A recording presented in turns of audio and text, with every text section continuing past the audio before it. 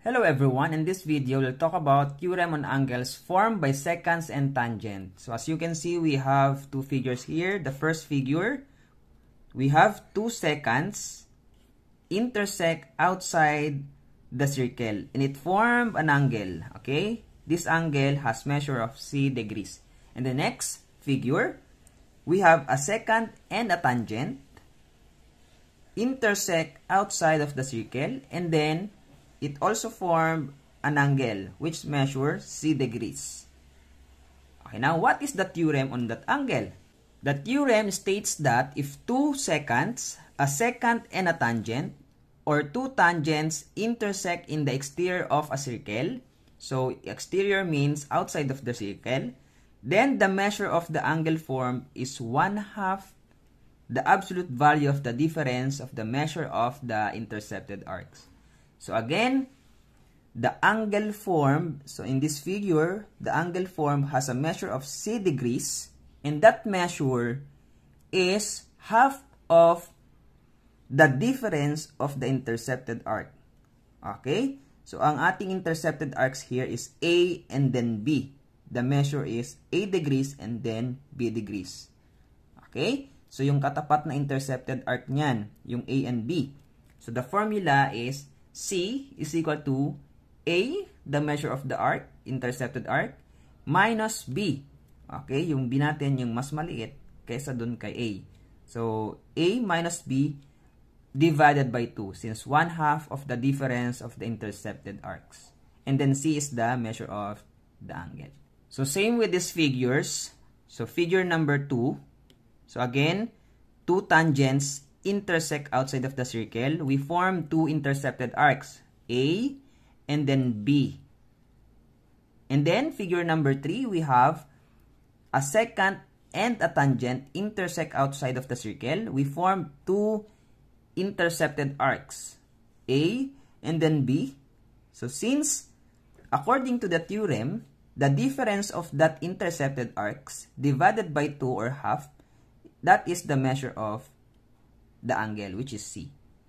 So again, the formula is C is equal to A minus B, the difference of two intercepted arcs, divided by 2. So let us have the example. So we have item number 1 and item number 2.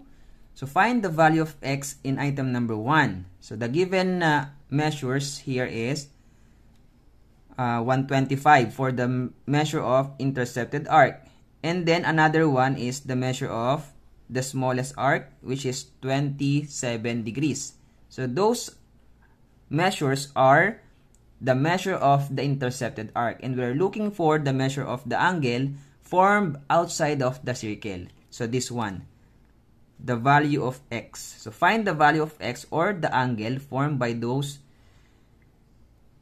intersecting lines or secant lines. Okay po? So ang ating formula for this figure, so we have C, the measure of the angle, or x is equal to C or x, since the value of C is x, is equal to A is 125 degrees minus 27 degrees. Okay? Divided by 2. So again, the difference of two intercepted arcs, so minus natin yon, and then i-divide natin sa 2. So that is the measure of the angle, which is x. Okay? So x equals 125 minus 27, that is equal to 98 divided by 2, so that is equal to 49 degrees. Okay?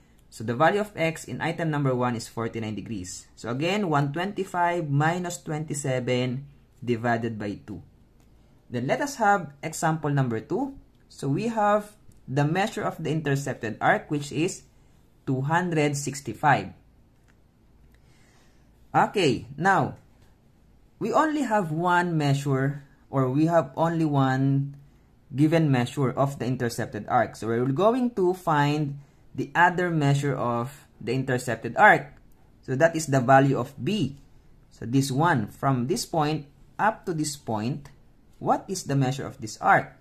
So again, based on our lesson, the measure of one revolution is equal to 360 degrees. Since the given measure is 265, we can find the measure of the remaining arc by subtracting the given arc from 360.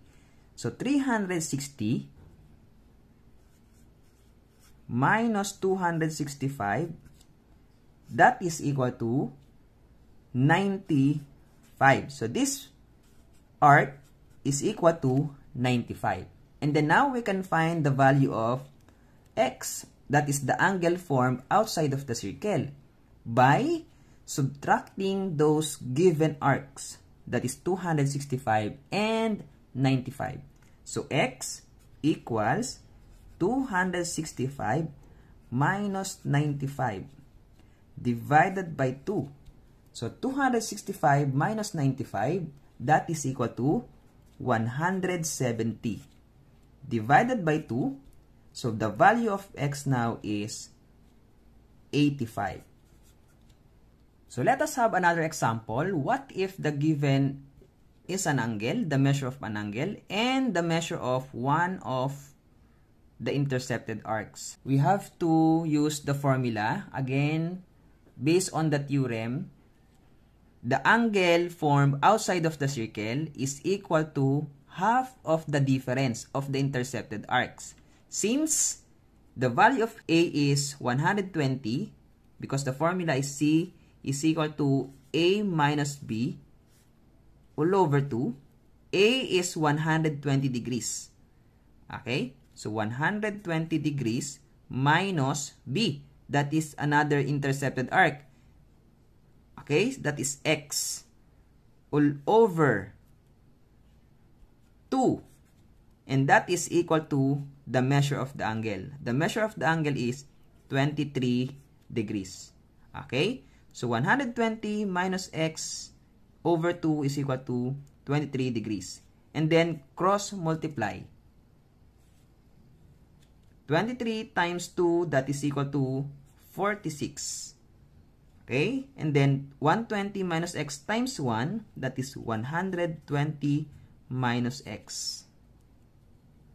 And then to eliminate 120 on the left side, so we are going to bring 120 on the right side.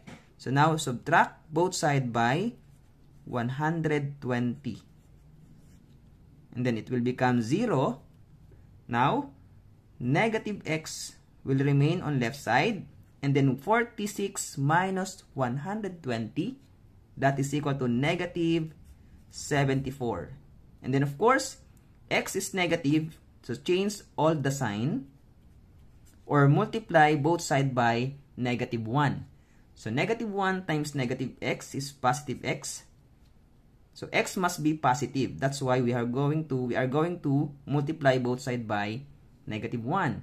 So negative 74 times negative 1, that is equal to 74. Therefore, the value of x or the intercepted arc is 74.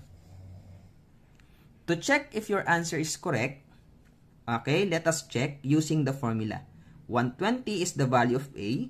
So 120 minus the other intercepted arc is 74 divided by 2. So 120 minus 74, of course, that is equal to 46. Okay, that is equal to 46 divided by 2, that is equal to 23. So therefore, 74 is correct.